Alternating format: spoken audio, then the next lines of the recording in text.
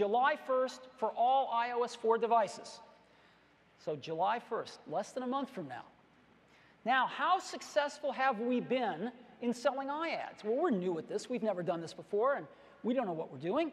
But we've attracted some pretty exciting brands, and they have committed over $60 million for the second half of this year in the last 8 weeks. Well, how much is that?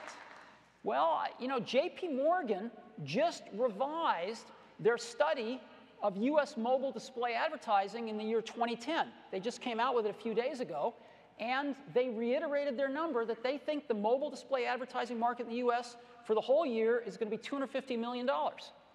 Well, 60 million of that's about that much. But it's actually a little more, because we're only talking about the second half of the year. And so we're looking at iAds now with just the commitments we've gotten in the last 8 weeks to be 48% of the second half 2010 entire US mobile display advertising market. We've only been at this for 8 weeks, and we're not stopping selling. So we think we're off to a pretty great start.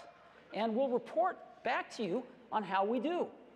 But I would encourage you, if you're interested, to sign up for iAds, get the necessary stuff built into your app, and let's go put some ads out there and help you make some money, because that's our goal in this, to help you earn money